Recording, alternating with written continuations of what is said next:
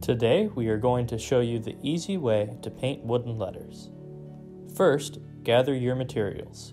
You'll need your letters, a brush, a piece of 240 grit sandpaper, and both acrylic paint and spray paint in your desired color. Next, brush a coat of paint on the edges of your letters. Don't be afraid to be generous with the paint, as the edges will soak up quite a bit. After the paint dries, use your sandpaper to sand the edges and any excess paint on the face smooth.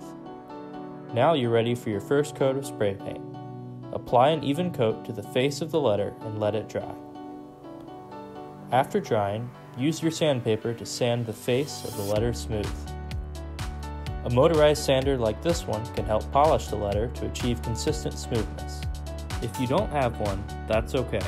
Just buff the letter in circular motions with your sandpaper like this. This will get rid of any scratch marks you made during sanding and prevent them from showing through the next coat of paint. Use a paper towel to remove any dust from the letter.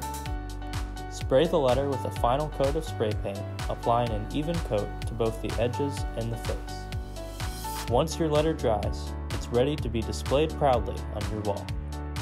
Like what you saw?